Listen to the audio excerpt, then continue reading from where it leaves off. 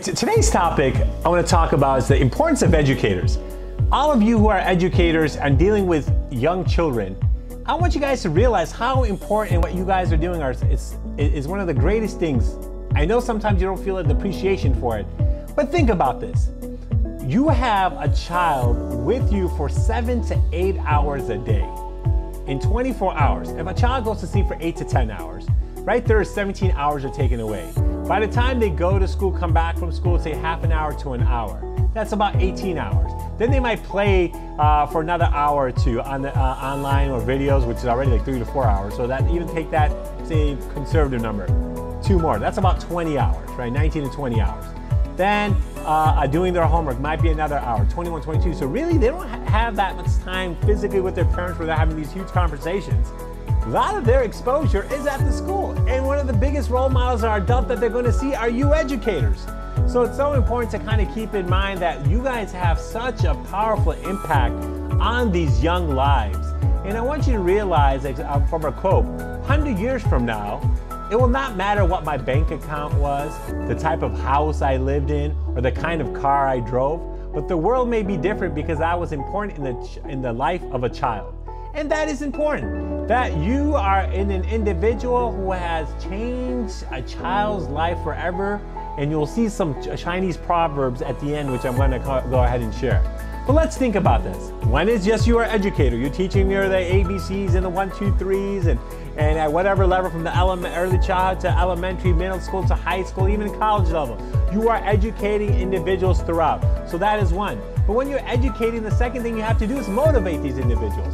You have to motivate them to keep striving to do their best, right? You don't want them just to be average. You want them to be above average, right? If they're above average, you want to go to make them excellent. If they're struggling, you want to get them up to average level. From average level to above average. At every point they are at that age or that level or that grade, you want to increase that and make them a better individual. So now, not an educator, but also a motivator. Number 3, you're also an entertainer because you're trying to keep their attention. When a child right now, an average child's attention span is only 2 to 3 minutes, and especially now with the video games and Snapchats and all these different Instagrams and stimulation that they get from video games and social media, to keep their attention is not easy. So you have to keep almost like an entertainer to keep their attention as you're trying to motivate them so you can educate them. Number 4, as you're going through these challenges, motivation, sometimes you find out the reason they're not motivated is because they got some issues. So sometimes you're a counselor.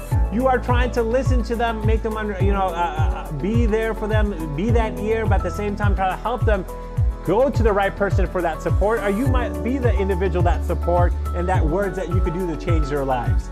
Number 5, at the end, then you also sometimes have to just be the disciplinarian to make sure that they have that structure in their lives and understand that there are limitations to what in the way they act and behave and follow the guidelines of the school or of your classroom, right? Number 6, then sometimes in that disciplinarian, that when you have a situation, you're also mediator. You're trying to make sometimes to rectify 2 individuals, 2 students' lives where they're not getting along, and you're trying to be there to kind of help mend those issues. And sometimes they have those dramas where they're like, well, she's not my friend, I thought she was my friend, and you're trying to realize they've been friends for so many years, but that one thing almost causes like this big uproar in the classroom and maybe even the whole school or maybe on social media. So you being that mediator is so important also, that keeps in mind.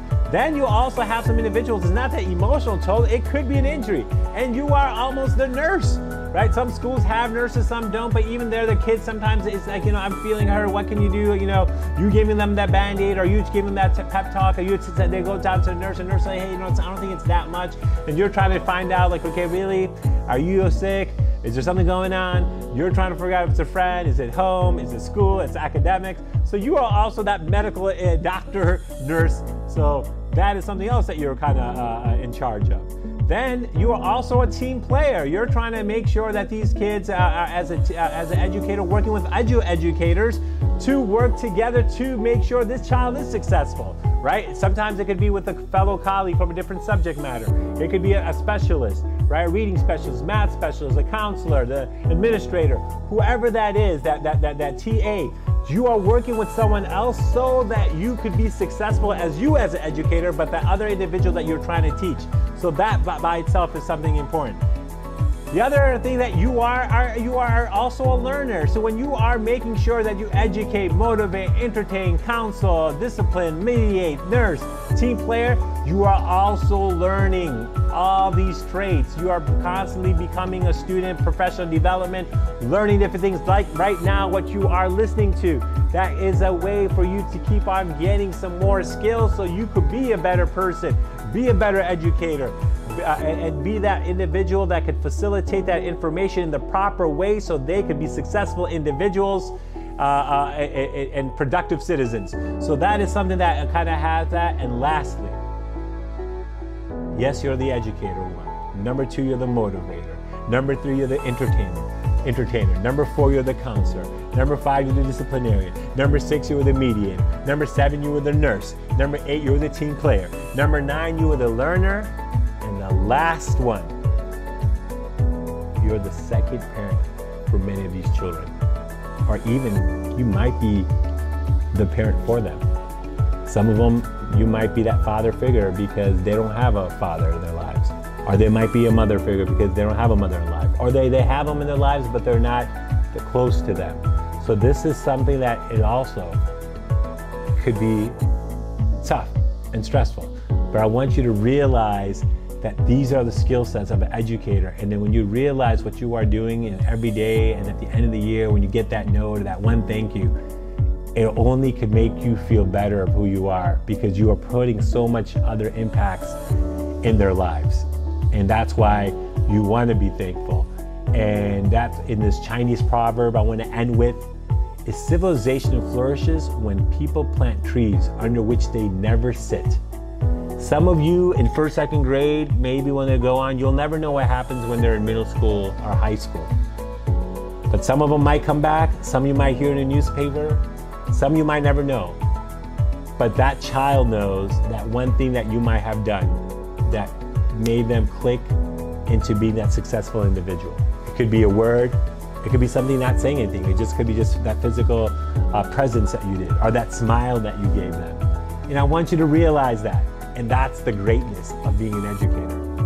And then the other aspect of this is that a child's life is like a piece of paper on which everyone who passes by leaves an impression. And all of you have put a little impression on that canvas.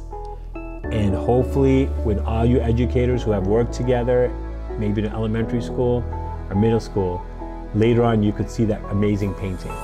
And hopefully you get that opportunity to see that amazing painting. And it might be physically they come back and see you, or you might hear a story about them, or you might see them on the newspaper, or you might see them on social media, you might see them on TV. But at least you know you made that effort, and that's why we do what we do, and that's why you educators are the best. And you need to make sure that you remember that, the importance of you as these role models and these great individuals for these children. Great job, keep it up, you educators. That's why I love this job, and hopefully all of you keep on staying positive and do what you guys are doing. Thank you, take care.